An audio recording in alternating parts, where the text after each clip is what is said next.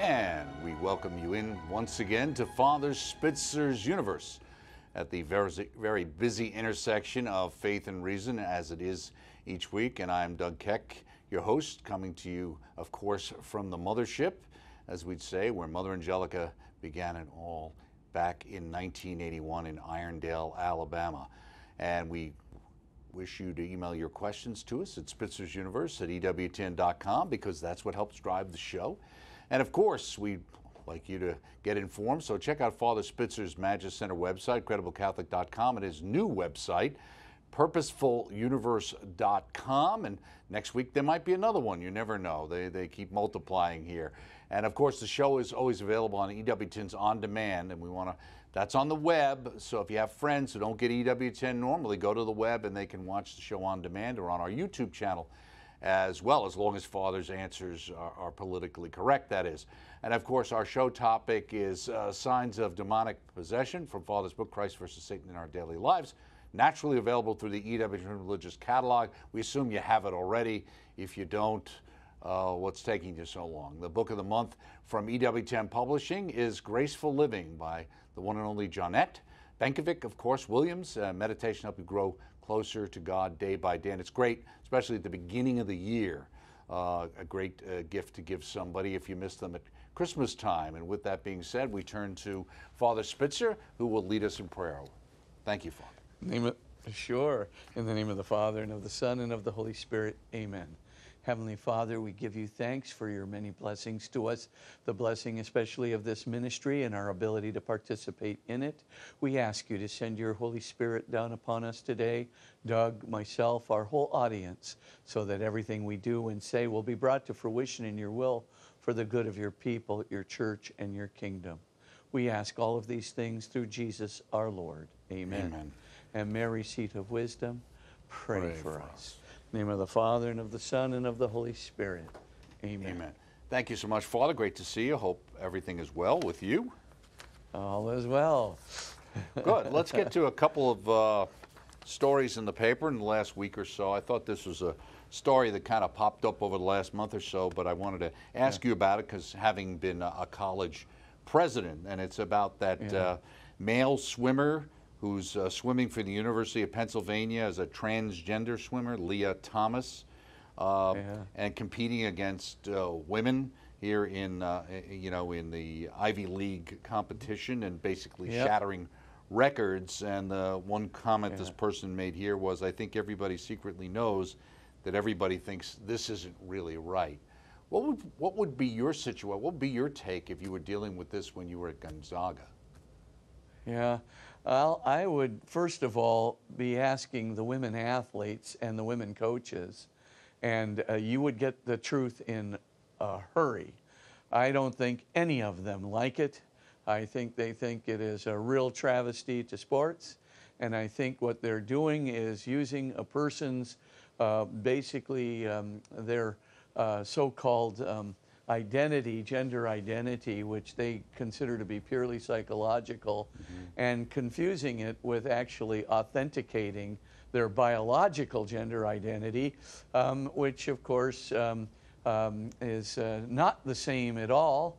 And I think the point is just because you believe that you are of a different gender, or you have physical operations that make you seem to appear a little bit more like the other gender, you are not really biologically the other gender, and you should not be allowed to compete on that basis. The ability to compete must be based on the biological facts of the person, not on their perceived self-identity. So I think the answer to that question would be handled very easily if you just ask the women athletes and the women coaches.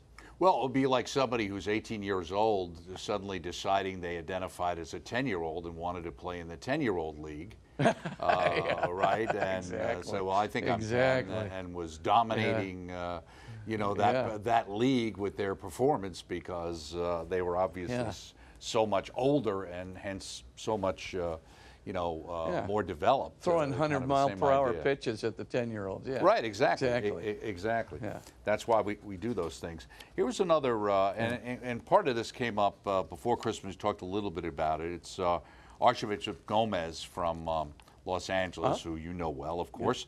Sure. And he pointed out in a couple of talks, one all the way back in November, and then in Madrid, and another one after that, about the idea of this concept we're dealing with in the world. He calls it an elite leadership class that has arisen, one with little interest in religion or local traditions or cultures. This elite group runs corporations, governments, universities, the media, and various cultural and professional establishments.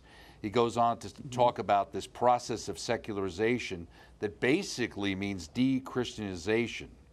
As one of our popes has warned as well, Holy Father Benedict, and also Pope Francis, about, especially in Europe and the Christian roots of Europe being basically denied. And he goes on to say, and we recognize that often what is being canceled and corrected in these cancel culture and political correctness situations are basically perspectives that are rooted in Christian beliefs about human life and the human person, about marriage, the family, and more. Yeah, he's absolutely correct. Exceedingly insightful from a person who's very intelligent himself and well educated. I would just say, when you think about an elite class, what you're talking about is people who can promote each other, promote themselves. So they all have a certain level of education, and they all have, because of that, a certain level of influence. And what happens is when these educated influencers decide that they're going to have some kind of a common rooted series of core beliefs to formulate culture around, they can use their shared influence and their mutual influence. They can cause that cultural view, that set of beliefs, to rise above other views because they have control of technologies, or they have control of the media, or they have control of the educational establishment. And when they do this in a mutually corroborative way, they can change the culture and frankly, change the culture in ways that are not particularly good for, as Archbishop Gomez said, for religious people, or good for people who have certain other cultural backgrounds that don't match what the elite culture's views are. Now, in the elite culture, the tendency is always to move toward a greater sense of autonomy and freedom. Whether that's good or not, they don't analyze it. They just say, this is what we want. We want more autonomy and we want more freedom. And so what are we going to do? We're going to change cultural institutions that seem to impede that.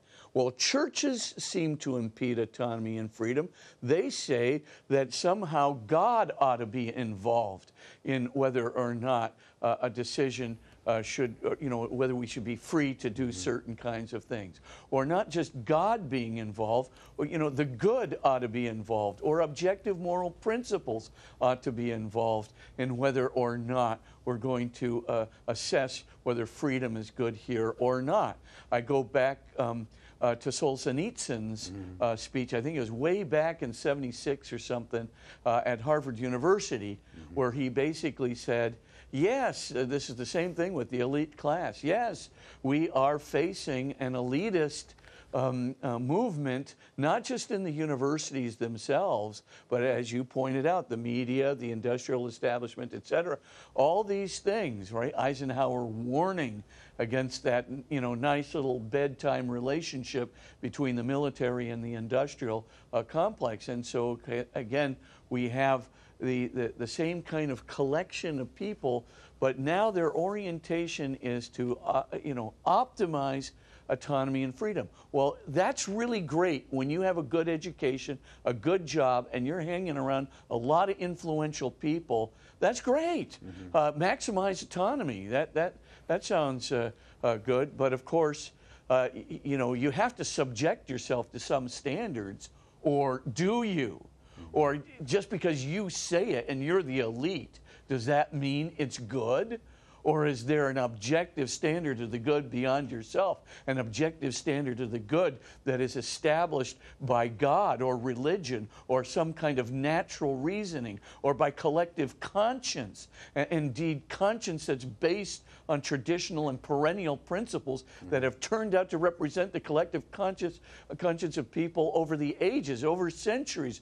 And you're going to just say that because you want to be free from those kinds of traditional constraints, free from the constraints to objective principles, free from the constraints of religion, that everybody, this will be good for the culture, this will be good for all peoples. It'll be a travesty for all peoples. As I just said, I'm finishing a book with Ignatius Press right now called The Moral Wisdom of the Catholic Church, a defense of her controversial moral teachings. And in that book, I very much talk about this whole idea of what is happening in our culture as we elevate autonomy and freedom above objective standards of the good, above religion, above traditional standards that reflect the collective conscience of people over generations. What happens when you say autonomy and freedom stands above all of it? We don't have to make recourse to any of it. What happens to the culture? Number one, we see an incredible decrease in the emotional health of people, marked by super rapid increases pre-COVID of depression, anxiety, and a variety of other things, including suicides, homicides, etc. Per capita homicides and suicides, especially among young people, are skyrocketing out of sight. They're accelerating so fast. And you go, well, gee, what's going on here? Why would this be? They have more material wealth. They've got very good education. This is all pre-COVID. Why? Why would this be happening? And of course, the idea is because culture is elevating freedom above the good, objective standards of the good, above religion. And of course, conscience is within us. There's a moral force and suasion, even as people like Immanuel Kant would have said, are very clearly present in our being. There's something about conscience in which the divine is absolutely speaking through us with respect to these objective moral standards that we all hold in just about every culture around the world to be true and good. Well, here's our problem then. I mean, in the elitist culture, where you say, well, we've got the influence to do it because we said it and we're the influencers, we're the educated, we proclaim it to be so. We proclaim it to be good because we said so. Skip the traditions, skip objective standards, skip principles, skip natural reasoning, skip religion, and skip the collective conscience of people. We're just asserting this. Autonomy and freedom are the basic values of our culture. You will see it's not just going to be the emotional health of people that's going to be rapidly declining, but the spiritual health of people is rapidly declining. And if the spiritual and emotional health is declining, then relational health among people is going to be rapidly declining, in which case you're going to be coming to a cultural catastrophe in about 15 to 20 years. This is exactly what Solzhenitsyn was predicting. This is exactly, I mean, it was almost prophetic and prescient, as he was talking about it. But he had an analytical way of assessing what's wrong with all of this. Nobody can be independent of objective moral standards. Nobody can be independent of their conscience, right? I mean, they can assert themselves to be independent of their conscience, but of course, if they don't listen to their conscience, they're not going to be the better for it, and they certainly aren't going to be better moral agents for doing that, and so forth. So our major point then is now that we've abandoned everything that helped us to regulate ourselves, that helped us to move toward the most loving things, that helped us to move toward the most responsible things, that helped us to move toward the good for others, the common good, the good for family, subsidiarity, everything else that our moral system is based on through the light of natural reason as well as the light of conscience and the light of religion and the light of tradition. All of it now, subject, as it were, to the critical test of autonomy and human freedom, has been cast aside. and it will literally lead to the destruction of our culture because it's leading to the destruction of relationships. I mean, the divorce rate's out of sight. Marriage rates are cut in half, right? This is absurd what's going on in our culture. You start to look at what's going on in the emotional health, right? Skyrocketing, 56% increases in suicide pre-COVID, right? 58% increases in depression and anxiety, over like a 12-year period. We almost, 1.5 times the amount of depression, anxiety, suicide, substance abuse, familial tensions, decline in relationships, and of course, embedded in all of it is a decline in spirituality, because with a decline in spirituality, there's also not just a decline in the relationship with God, but a decline in hope and a decline in a belief in a better life, a decline in the moral standards, and of course, a decline in covenant love, which religion has always promoted through the family. Right. So all these things, it's a crisis, and Archbishop Gomez is correct. Right. I mean, we just got to start speaking truth here to the elite powers, and just tell them, you are not doing anything well by us. This is just an exertion of your own autonomous influence, and you might get some narcissistic pleasure from it, but it's Father, killing us. Their intentions are good. Come on. Isn't that what really matters these days? As long as your intentions were good, what did they say? What did Lenin say? You got to break a few eggs if you want to make an omelet. That's right. That's kind of how it happens. But at the end of the day, it'll be good for you. The road to hell is paved with those good intentions. You don't hear that very often anymore. A lot of people are, kind of hide behind good intentions instead of looking at the outcome. And a lot of that, I wonder, we've been living even with the COVID, where you could look now and say some of the pronouncements that have come out at different times, apparently we weren't always being told exactly the truth about different things. And it kind of was, well, that's because, we were afraid people would think this or that. And it kind of leads people to start to wonder, what can I trust? And that's a big problem we have in the culture period today, isn't it? Oh yeah, but I mean, what can you trust? Well, I'll tell you what you can trust.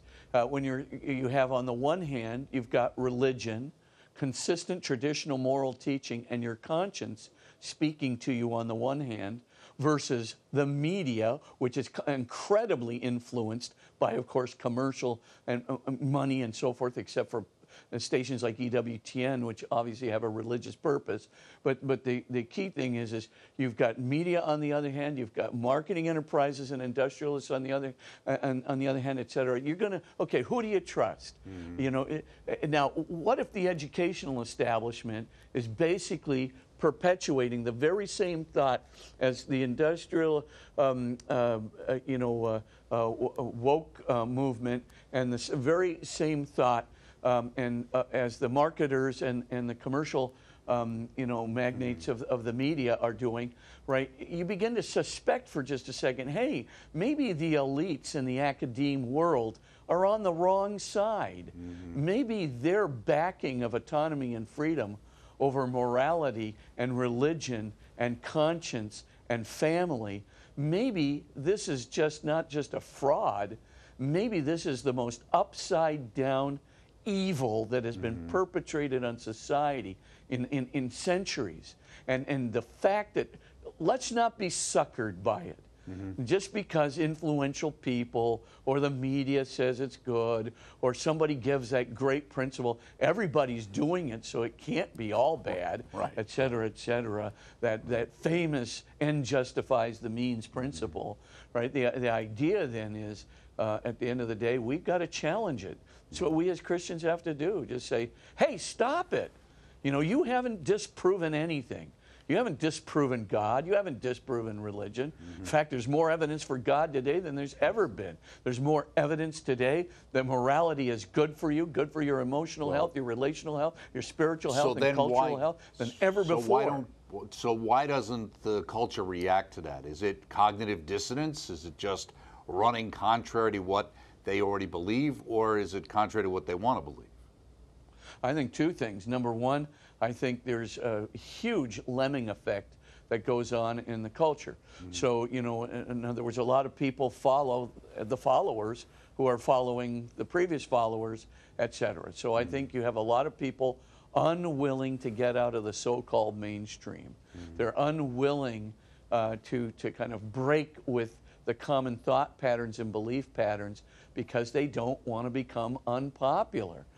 You know, when Christopher Lasch talked about the culture of narcissism, a former Marxist, by the way, who, you know, has now kind of come to his senses in some ways.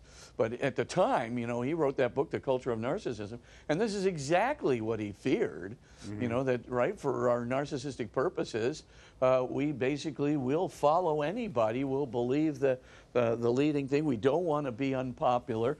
We don't want to get ourselves rejected by anybody who's in the in group, et cetera, et cetera. So that's the first thing that's going on. And secondly, of course, you know, autonomy and freedom, hey, what's wrong with that? No self-restraint whatsoever. Yeah, just go out and have sex with whoever you want. Just go out and steal things from people who are basically innocent victims. You know, just go out and perpetrate a lie, you know, if it suits you. I mean, you know, what should be restricting my freedom? All these laws about lies and stealing and adultery, you know, all those things are a thing of the past. Today, what really matters is we're free. What really matters is you should be able to do whatever you need to do so long as it doesn't harm anybody too much. And I'll leave the interpretation of the too much up to you. I mean, come on.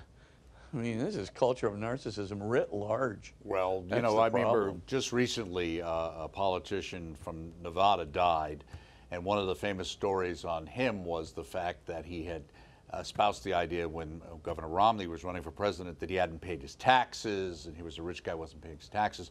Turned out later it was totally untrue, and he was actually challenged about it, and his answer was, well, he lost, didn't he?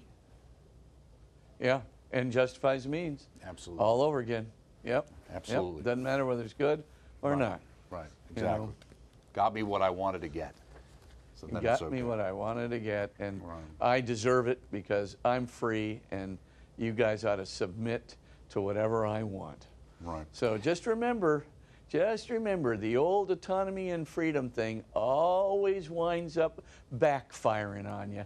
What goes around comes around. You think you're getting your freedom, but just remember you're undermining all of the restraints that are based in culture that are seeking the good of everybody, the common good, those basic moral principles, those basic religious principles oriented toward love and family, toward the good and the objective good, and toward the widow and the orphan. All of those things, you reject them all. You say you don't have to be responsible to any of them. Just remember, son Roper, as Thomas More said, just remember, get rid of all those trees that you cut down in order to pursue the devil. What happens when he turns back on you and you have no defense to hide behind? Right. Well, that's what's happening.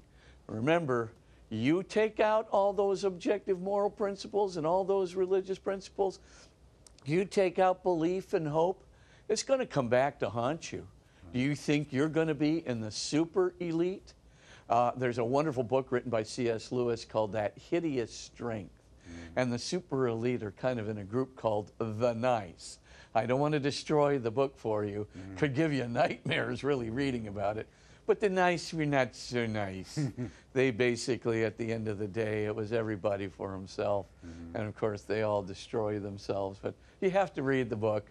But it's the basic theme is, yeah, you say you want extra freedom, and for this autonomy and freedom to overrule all traditional moralities and traditions and objective moral principles and religion and the collective conscience of people. You think it can overrule it? Well, boy, you know, you destroy all those things. There's nothing to protect you when the super elite come back on just the super elite and the elite, and they'll subjugate you and they'll treat you like slaves for the benefit of their own freedom, their own autonomy. to get what they wanted. Right. And I've belabored this subject. Right. Well, that's okay. As Little Red Riding Hood learned in Into the Woods, the musical, nice is different than good. I thought that was always yeah.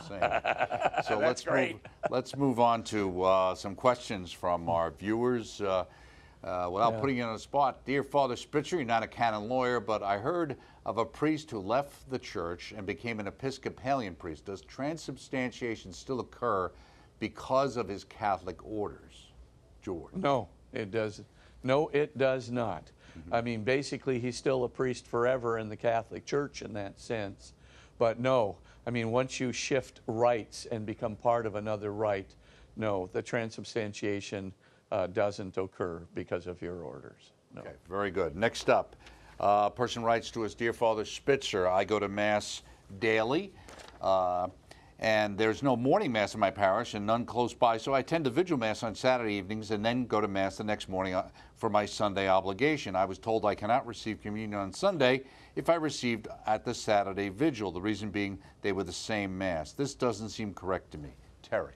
It's not correct. That's you're absolutely correct. Whoever said that to you, technically speaking, it is the same Mass, but you're attending on 2 different days, and you're attending with a different purpose and so forth, and on both days. So don't you worry one shred about that. To receive and to communicate frequently on 2 different days is a wonderful thing. By the way, a tradition that goes all the way back well before.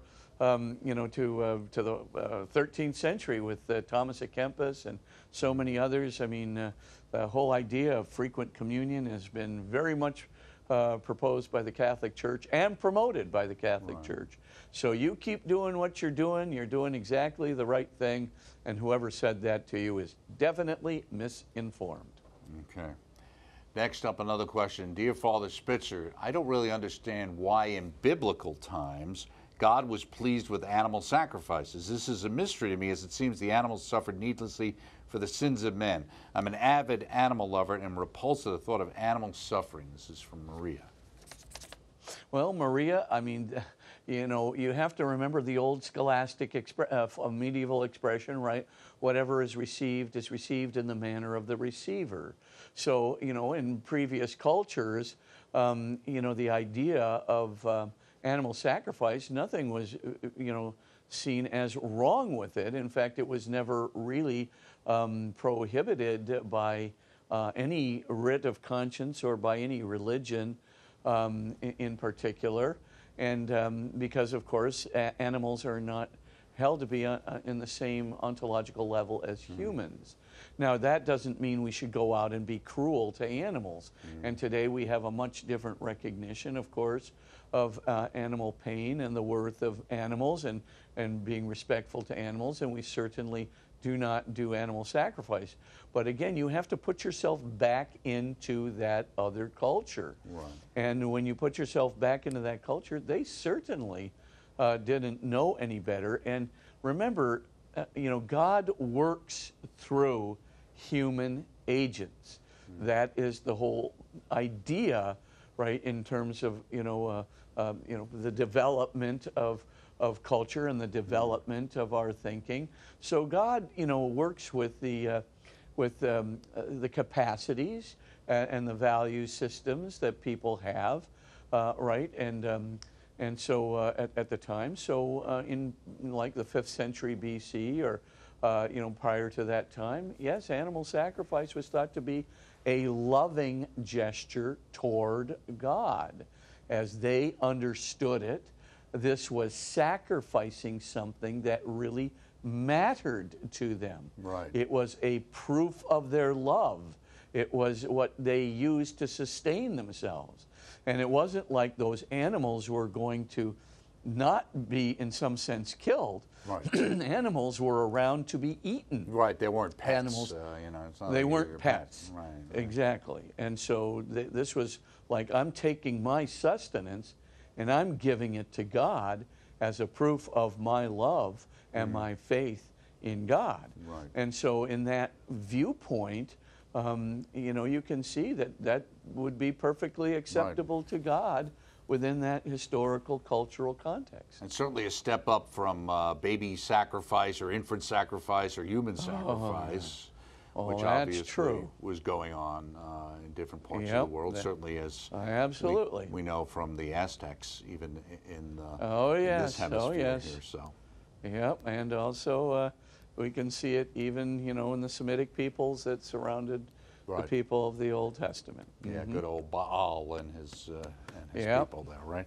So we're going to take a break on that note. Much more ahead with Father Spitzer, more of your questions, and then we'll be talking about the devil, so stay with us.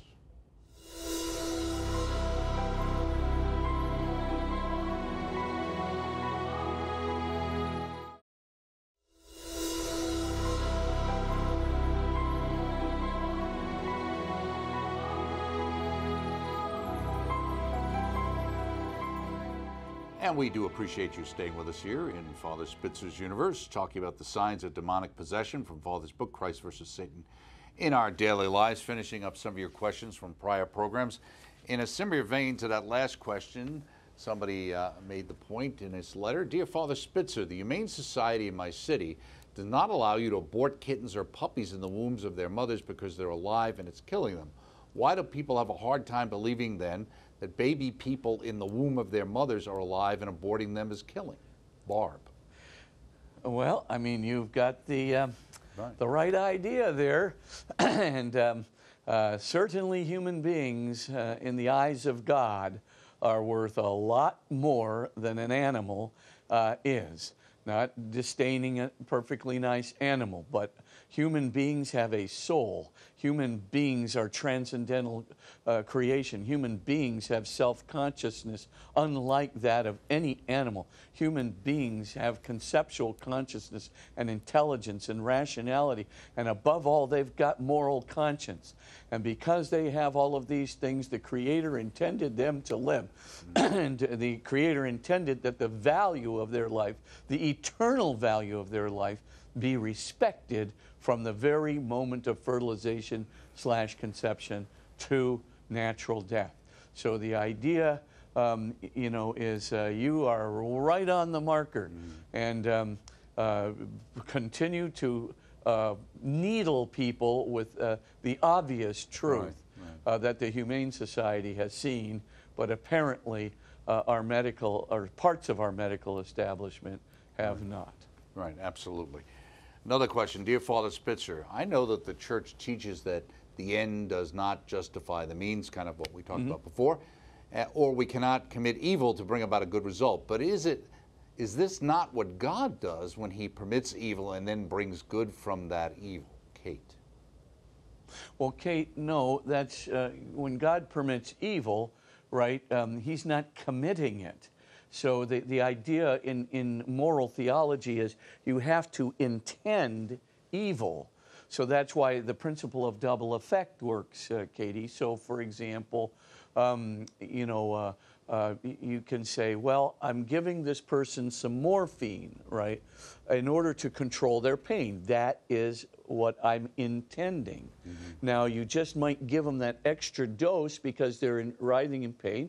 You give them an extra dose of the morphine. All of a sudden, you hit past the therapeutic index, and then the next thing you know, that person dies. You didn't intend to kill them. The reason you gave them the morphine was not to kill them, but to control their pain. The double effect, the secondary effect, was that you killed them accidentally without intention. So that's the first thing to notice. Intention is the big thing. When God permits an evil, it doesn't mean He's intending to do it. Now, there was, in the past, there wasn't a proper respect for secondary causality, right, where God kind of puts some natural causes in the world and allows, human beings to be free. And so in the confluence of natural laws and in the confluence of human freedom, evil things can happen to people. I mean, God allows suffering to happen to people through natural causes because actually suffering is something that helps us to move out of ourselves, out of our egos, out of our superficiality to a notion of the common good. to move, to sacrifice ourselves for something that's noble. Well, if you can't possibly suffer loss, you can't possibly suffer pain, how in the world could you even do something noble for anybody? How could you make a sacrifice for anybody? How could you prove your mettle and your values, right? How could you even express some form of courage, right? We would all be like little babies, kind of in a pleasure bubble, never graduating from it, because God wouldn't dare to let anything troublesome happen to us. But God does dare to allow something troublesome to happen to us, because we're not made for this life. We're made for an eternal life of unconditional love, which means we need to be purified from our ego, from our sensuality, from our narcissism. We got to be purified from those things and move into a kind of a life that is going to be a freely chosen good. Can the imperfectness of the natural order help us to do that? Help us to form the common good? Help us to detach from our egos and narcissism? Help us to move beyond superficial lifestyle to something courageous, something noble, something worth sacrificing for, something to give ourselves totally for, like our families, like our values, like our religion, like our country, whatever. Of course. That's what it's all about. It's not about this life. It's about eternal life in unconditional love, unperturbed by egoism and sensuality in the next. That's what we're here for. That's what God is allowing these challenges in our lives to be oriented around. So, the idea that God permits it is He's not intending to do us some malice, some terrible thing. God is permitting challenges to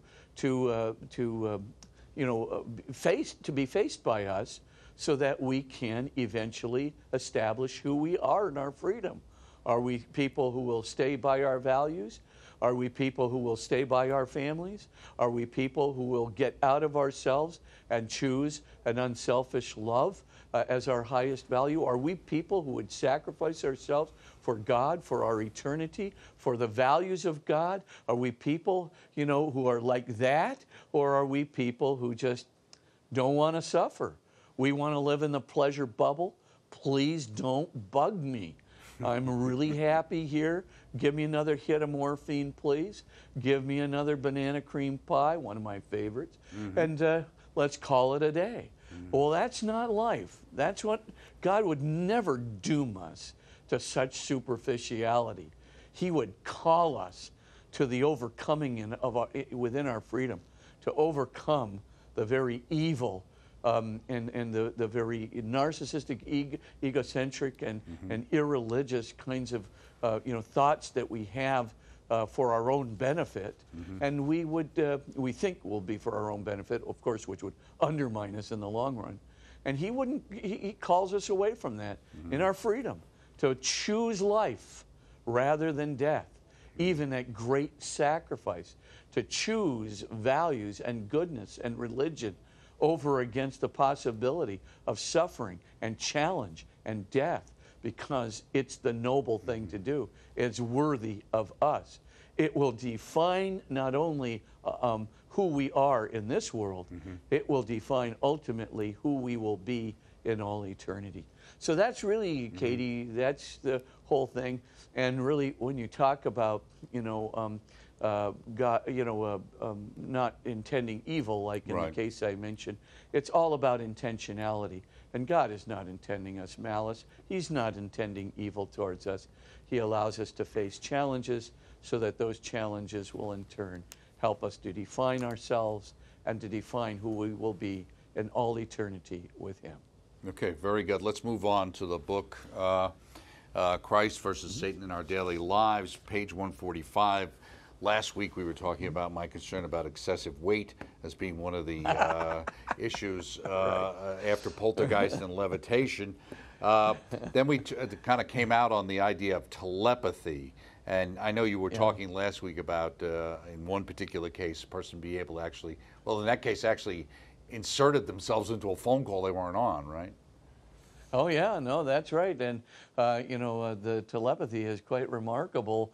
Obviously, they also can know what you are thinking at a distance, and so you come into the room to begin the exorcism once again, and the next thing you know, this person who looks like an ordinary human being, but of course has these demonic powers, is telling you what you were thinking about, or what you were saying on the phone, or what you were talking to so-and-so about, who wasn't even, nearby in any way, shape, or form. So, and they can know even truths about your history, what you did in the past. And of course, that's the first trick of the demons, is to try and undermine the confidence of the exorcist by saying, aha, in your past you did this, and in your past and therefore you are defined by your past. You're Right. nothing more than whatever you did in your past. And so of course the experienced exorcist just Right. says, Because that in be some quiet. ways is how we're all attacked, when we're Okay, doing sure. things or not doing things, or standing Yeah. up for something and kind of getting the, who are you to talk? Yeah. What Yeah, about the things exactly. you've done, Yeah, exactly. Yeah, who do you think you are exercising me? You're just as evil. Ha. Not really. Not at all, because of course you're on the side now of good, and you've changed, you've converted. And that's the whole thing. There's always possibility for conversion.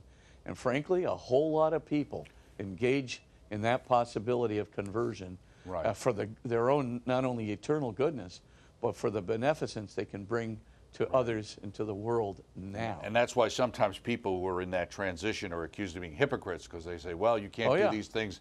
It's kind of like the St. Augustine. Well, it was great. He had a good time, and then as he got a little older, decided he was now going to make it a bad time for everybody else, but because he already had his good time. Yeah, well, I could see how people would make the accusation. And I'm sure people actually said it to old St. Augustine as he was right in the midst of his transition. Who are you to talk?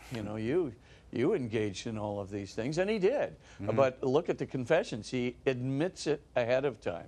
He just says, hey, I'm admitting I did all these things. But here's how I was converted. Here's how the Lord introduced himself into my life, and of course through the prayers of my mother, very important, and of course through that I changed my mind, and I freely chose to move in another direction toward Christ our Lord, and I do not regret it. And you cannot take away the goodness of that transition simply because of what I did in the past. What I did in the past, Christ has paid for. What I did in the past, you can also do with your past. You can leave it behind, and you can pursue in obedience the Lord of life and love, the Lord Jesus Christ. Very good. That's a positive thing for us all to keep in mind.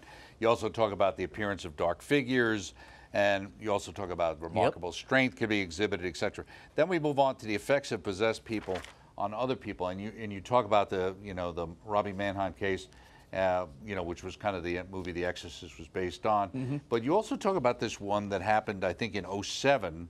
Of a woman whose name actually wasn't Julia, but the name Julia is used. Why did you decide to focus on that particular story? Because Dr. Richard Gallagher, who's a well-known psychiatrist and had witnessed many exorcisms, had written about it in New Oxford Review, and I just thought, okay, this whole case is beyond dispute, really, just because of the source, and also because she was a high priestess in a satanic cult. And, what I found interesting about it was, in many ways, she kind of looked normal before you began to listen closely to what she was saying. But she didn't look like she was possessed until she went into her trance. Then, of course, as Dr. Gallagher says, he saw her just levitating right off the ground. And he heard the cruelties that were just kind of welling up from within her.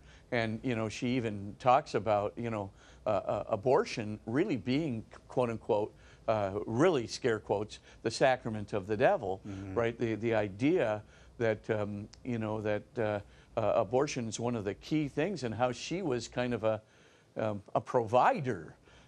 She provided babies that could then be either aborted or babies that could be sacrificed, and talked about, how the extinguishing of life is part of the satanic cult. So I thought, okay, this basically, this case brings to light a lot of what people think is just sheer nonsense. But it's not nonsense. I mean, this is what goes on in satanic cults. If you want to go ahead and engage in that, you ought to think this through, because it is the sacrament. Abortion is a sacrament of the evil spirit. It really is one of the key manifestations of the killing of innocent life. For what? Some kind of power that you can have, some kind of influence that you can have in the satanic cult. Of course, anytime you see those kinds of things, it's not just for power, it could just be for convenience. I don't need a kid right now. Think I gotta move beyond this. I can get rid of that kid. Just know what spirit is sitting behind that. It's not just the convenience thing. It's not just the fear thing. Of course, the devil uses fear, convenience, and all kinds of things, but it's to his great delight that such an evil, like the murdering of an innocent human being, is being perpetrated for the sake of sheer,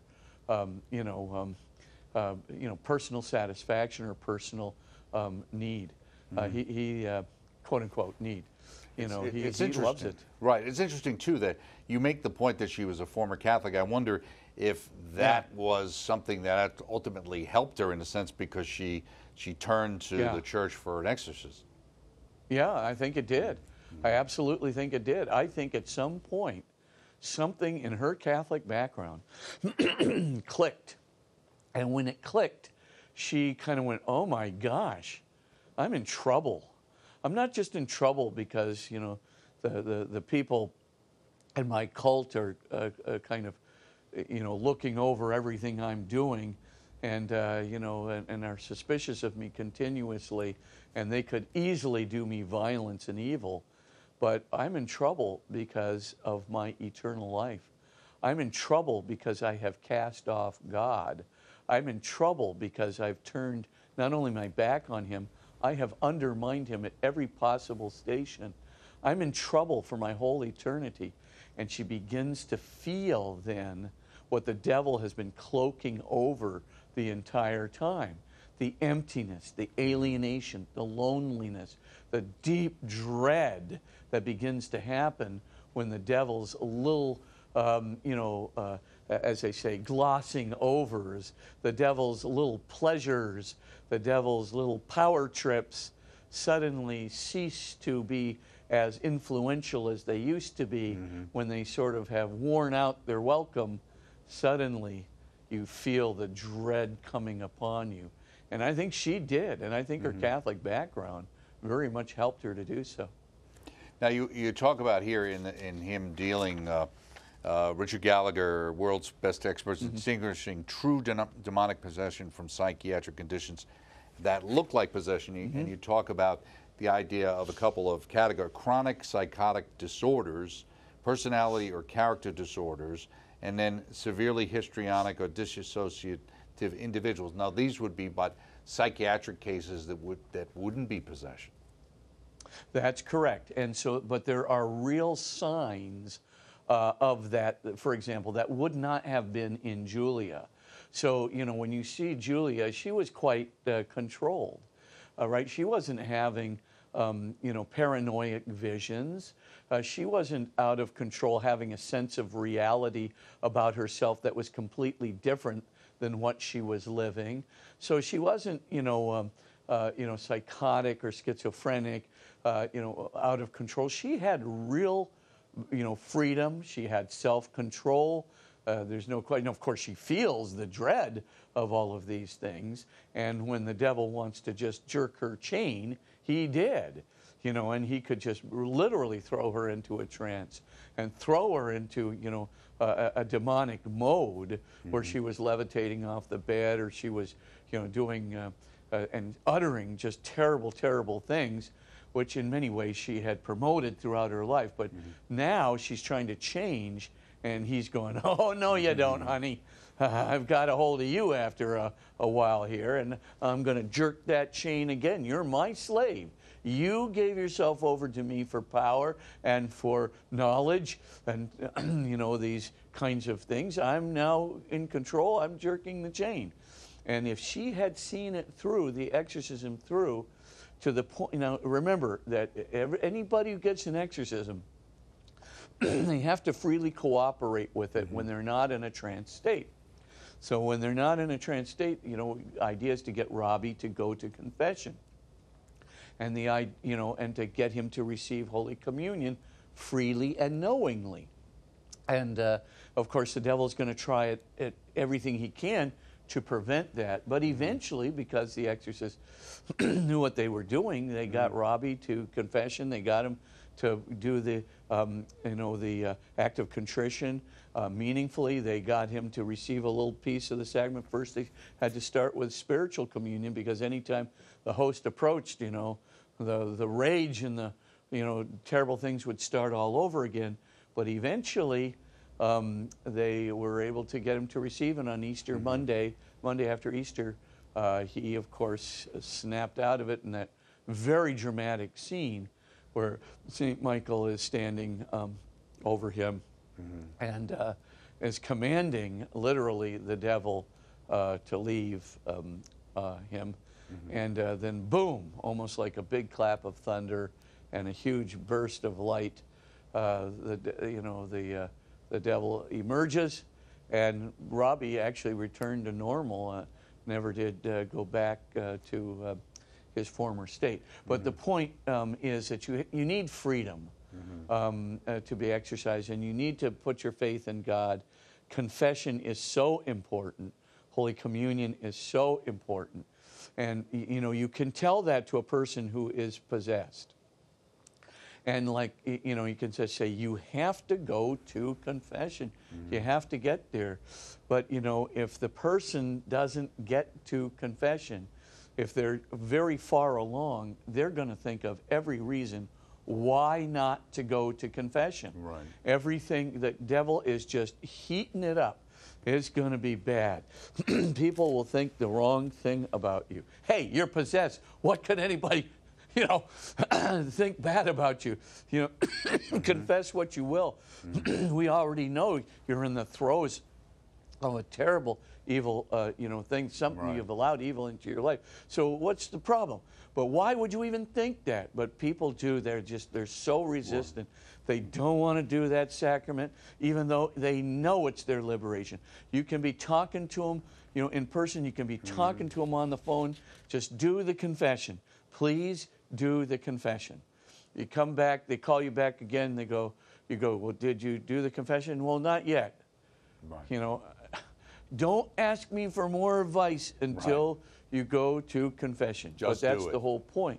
Right. Just do it. Do it. You Stop have thinking. to cooperate. Don't think about it. Just do it. Jump in, so to speak. What's interesting, just as we go out, is she actually stopped the exorcism after, I think it was 8 times, and then ultimately wanted to get back in, but apparently she had died. But it's interesting because apparently they thought the reason she had backed out was she didn't want to give up her powers. Yeah, I think that's a huge deal. I mean, she was caught between a rock and a hard place. She basically, on the one hand, she wanted those powers, which were very seductive, right? She had telepathic powers. She had knowledge of people's personal lives. She could definitely control objects at a distance. She, of course, the voice on the telephone that you mentioned, etc., and so forth. So all of these things she did like, and that seems to have been part of the deal. Right. On the other hand, she also probably had a great deal of fear from her cult that if she had tried to turn, that they probably would have done violence to her if she tried to turn. So she may have, those two things might have combined. On the other hand, of course, she just stops it seemingly voluntarily. And so looks like, the dread was terrible, but she decided she would endure the dread and endure an eternity of that dread and suffering with her evil master, Right. rather than continue along the lines, give up her powers or suffer whatever threat the cult Absolutely. had threatened her with. Sometimes, you know, we want to get out, but we don't want to change. But that being said, Yep. Father, if you give us your Yeah. blessing out the door, that'd be great. Yeah, that's so true, by the way, Doug. Yes, bow your heads and pray for God's blessing. And may the Lord, who is consolation, may the Lord who protects you from evil continue to reach into your life through your sacrament, through your reception of the sacraments, through your prayer, and through your obedience to His word, so that you might grow ever and ever closer to Him, more protected from that spirit, and lead people away from that evil spirit into the full light and love of God. In the name of the Father, and of the Son, and of the Holy Spirit.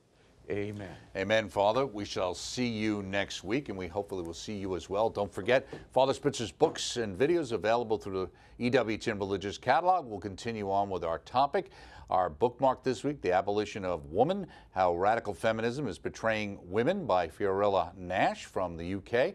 And we've got the Mass of the Americas live from the Old St. Pat's Cathedral in New York City with Archbishop Salvatore Cordileone as the main celebrant, a Novus Ordo Latin Solemn Pontifical High Mass with the Benedict 16 Choir and Orchestra, Saturday, January 15th at 11 a.m. Eastern Time. Well worth checking out. And we shall see you next time when we once more re-enter Father Spitzer's universe. We hope you see you then.